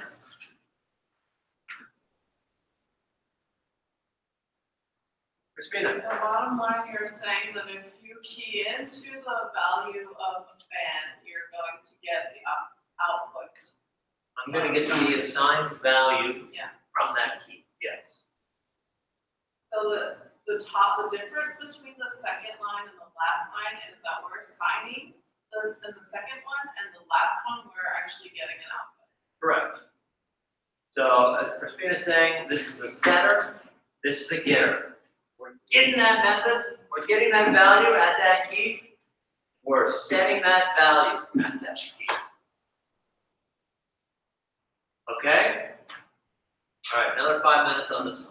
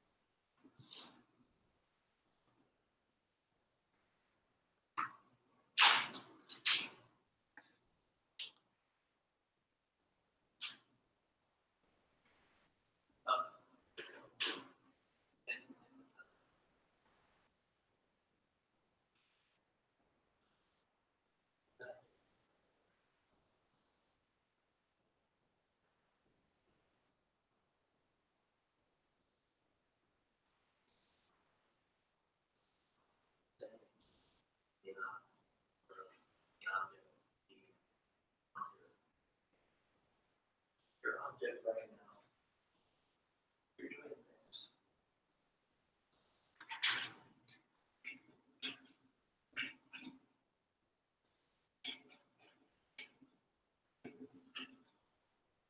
Weird. Then you're assigning it to this. And weird. So let's try to think of a way to separate these things. This is your current element. Makes us double core, but this is the same. I'll be right back.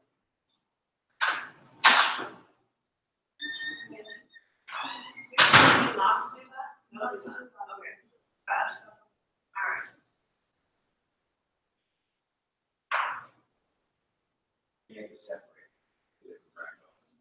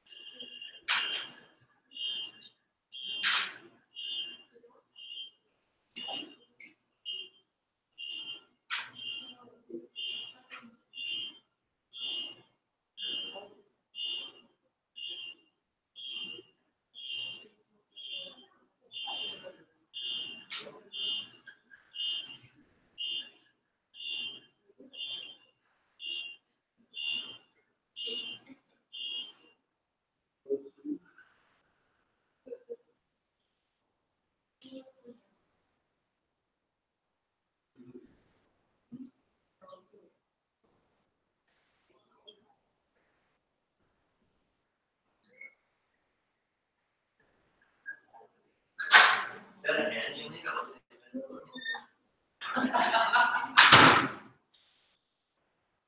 All right, let's go through it.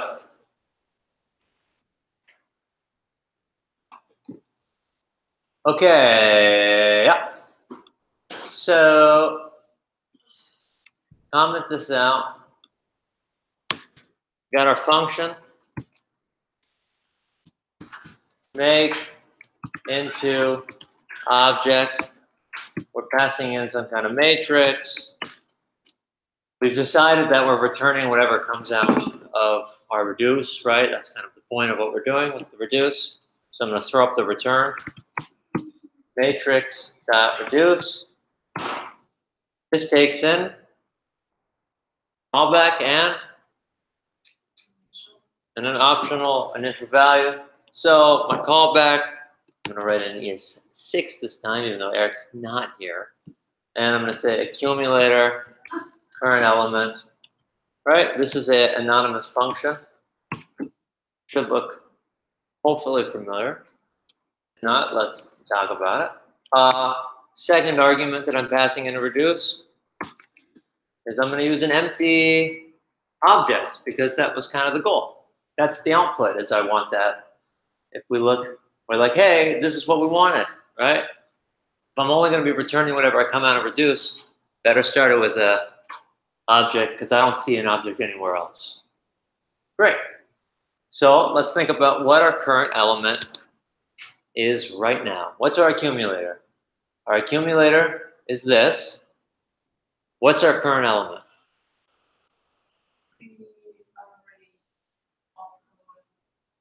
Correct. This is the first element in our array. So if that's what we got, and we want to make hello the key, well, how could I get hello from this array? Okay, right. So if I said current element at 0, I would have the word hello. Yes? Okay. And if I want to set this hello as a key, then I can go accumulator at that key. Right? We still with me on that? Okay. And I want to assign it something because I'm not interested in getting anything from this object. I'm just interested in setting things into this object. So I have the assignment operator, and I got to get a value. My current element we established is this array. How do I get Corey out of this array? Yeah, current element at 1. So I'll say, all right, current element at 1. That looks pretty good. So what do I need to return from this? Do I care? What do I need? Yeah, I need to return the accumulator so that I keep passing this object on to the next element in the array, right? So I go return accumulator, and I test my code. Ta-da! We got it. Uh-oh.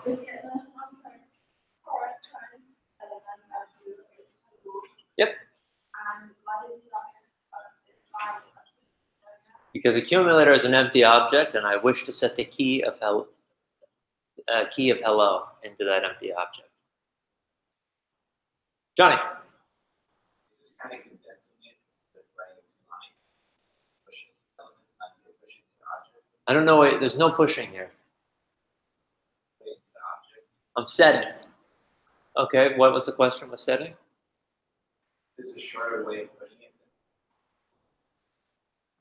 No, this is how we set things into an object. Always. We have our object, we key into it at the key, and we assign it to the value. I might be misinterpreting. I don't know the longer way you're referring to. I'm using it myself. Okay, As an object. that's fair. Yeah. Diana.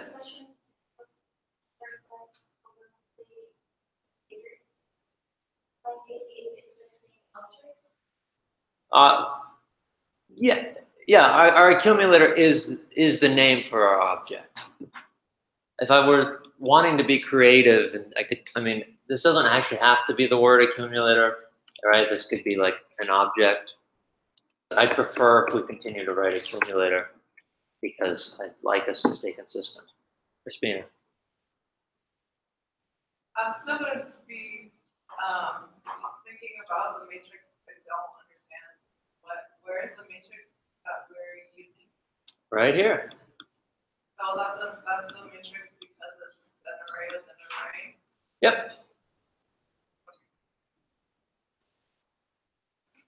Perfect. Any questions on this one?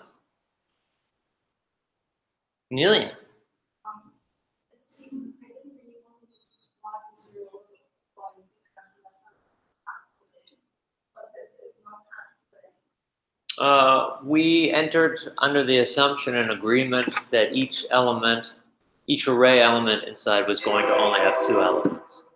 If we didn't have that agreement, we would have to have figured out a different way, but we wouldn't have known necessarily what we want to be the key value then. This is a fictionalized example. That's a fair point though. Any other outstanding questions? All right, so we've been working for like 3 hours. Let's take a break. Let's have a little lunch. When do you guys want to get back? Like 1 or, 2 or 1:45? I don't care. Oh, no. I'm sorry, I just thought I was. No. I would like an hour. What? I would like an hour. All right, we'll do it at 2, whatever, because that's 15 minutes from now anyway. If you don't want to come in at 2, that's okay, right? This is completely optional.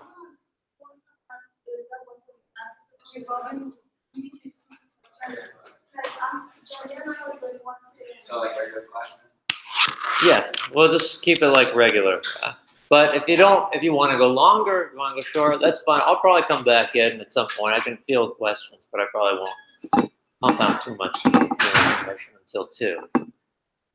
Okay, it's completely optional. It will all be recorded, although I think I'm going to stop recording for right now. Nah, I'll just leave it recording, whatever. I'm not using my computer.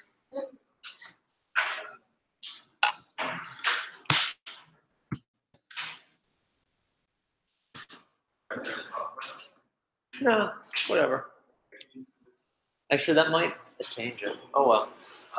I'll stop the recording. I just don't want them to share my screen.